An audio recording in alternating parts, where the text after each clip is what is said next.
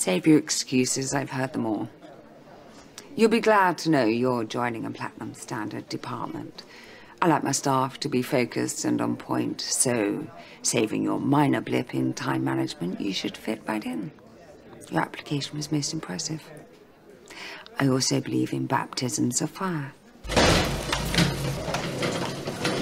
Ian, new F2, all yours. Don't let me down. Okay, this is Dexter Speak, 17, unrestrained driver in high velocity collision. He overtook on a bend, hitting the other vehicle head on.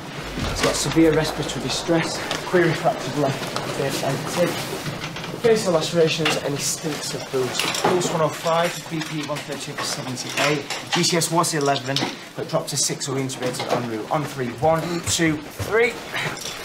And that's George Churchill, driver of the other vehicle, ejected from the car.